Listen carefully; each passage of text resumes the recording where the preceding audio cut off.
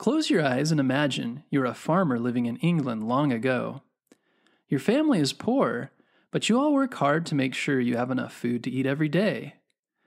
Everyone's outside and working on the farm. Your dog is running around and playing. The land around you is green and beautiful. The ocean is nearby and the air is salty with its smell. Suddenly your dog begins to bark. You look up. He's running towards the ocean and barking. In the distance you see the white sails of a very big ship. You drop your tools and follow everyone to the water. More ships appear through the fog. Now there are dozens of ships, and soon hundreds. It's the largest armada of ships you have ever seen, and their sails have the Red Cross of Spain. Because it's Spain, the enemy of England, you know this can't be good. The Spanish Armada has come and is ready for an invasion. In the 1500s, Spain was one of the most powerful countries in the world. It was called the Empire on which the sun never sets, because Spain had conquered and controlled many places across the globe, including the Americas and the Caribbean. The Spanish Empire was one of the first world empires. It was ruled by King Philip II, who wasn't afraid to use his large navy of ships and his army to make Spain more powerful. But by the 1580s, other countries were beginning to challenge Spain's world power. One of these countries was England.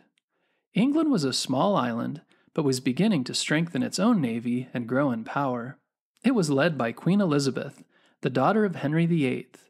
She was a strong queen who wasn't afraid to go up against King Philip, even though in many ways Spain was bigger and stronger.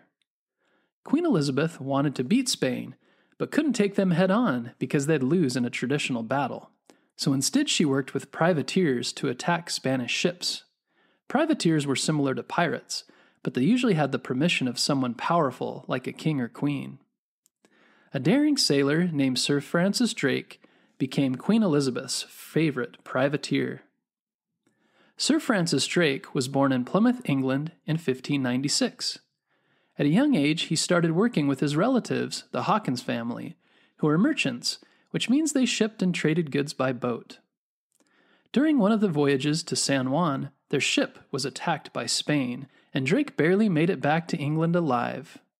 To get revenge, Drake began finding ways to get back at Spain by plundering its ships and attacking their settlements around the world, in places like the Caribbean, where Spain owned land and kept its money. Sir Francis Drake was very adventurous and was determined to sail his ships all the way around the world. Ferdinand Magellan had done it first in 1519, but Drake believed he could do it again. With the help of Queen Elizabeth, Drake set off with 5 ships and 200 sailors. From the start, the journey did not go well. Many sailors died, and they had to scuttle some of the ships, which means sink them and leave them behind. Some of his sailors also mutinied, which means they wanted to be in control of the voyage instead of him. When Drake and his sailors reached South America, they took advantage of the situation to get back at Spain. They attacked Spanish settlements and ships and filled their ships with bars of gold and silver, pearls, Spanish silver coins, and precious stones. But as they continued on, they encountered more problems while crossing the Pacific Ocean. Drake and his sailors didn't know if they would survive, but they kept going, against all odds, and after 2 years of sailing around the world, they returned to England with only 1 ship remaining and 56 sailors. In England, Queen Elizabeth congratulated Drake for completing the voyage and made him a knight. King Philip of Spain was angry at Queen Elizabeth and Sir Francis Drake for attacking his settlements and ships. He was also upset because they were helping the Netherlands in his war with them. For this reason, King Philip decided to put them in their place by sending an armada of his ships to attack England. An armada is a large group, or fleet of warships. Once the armada landed its troops, they would invade England, take control, and remove Queen Elizabeth from power. On May 28, 1588, the Spanish Armada set sail for England.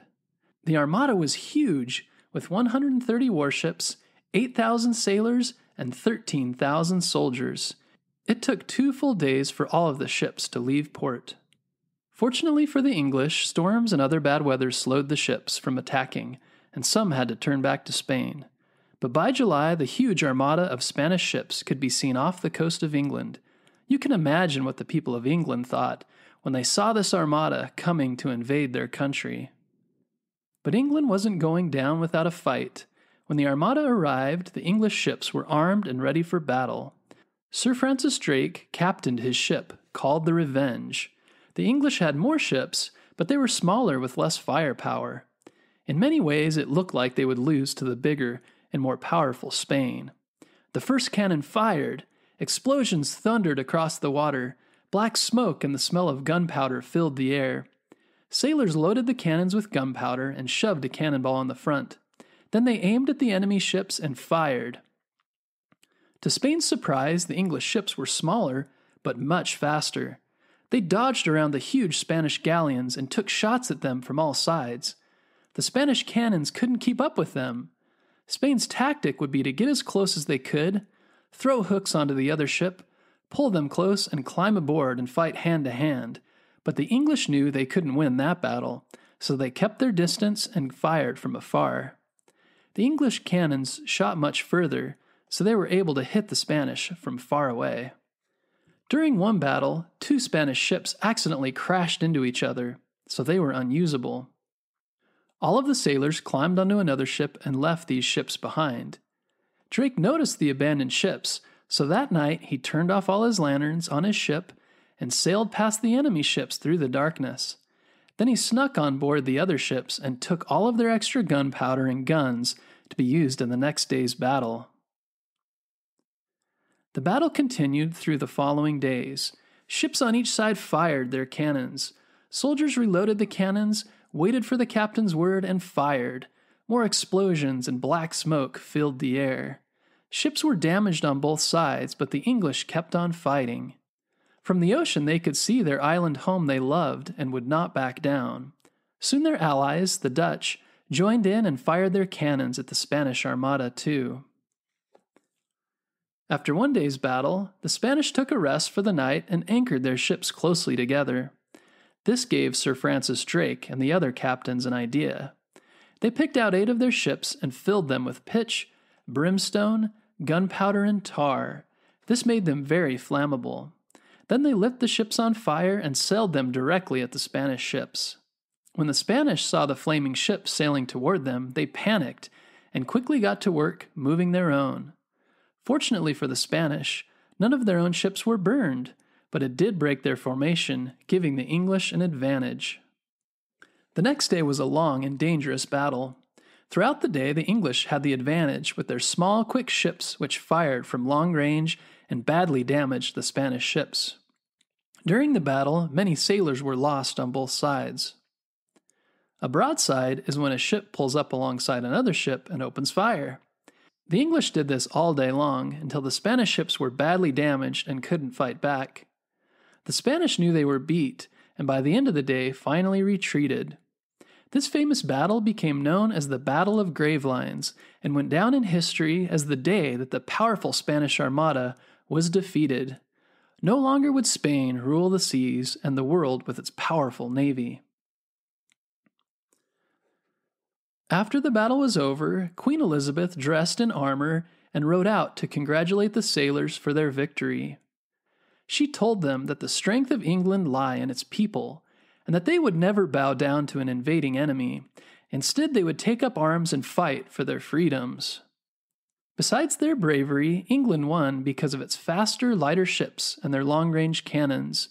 Their ship engineers, called shipwrights, continued to design faster ships and better cannons. Over time, they became the most powerful navy in the world, and like Spain before, became a worldwide empire known as the British Empire.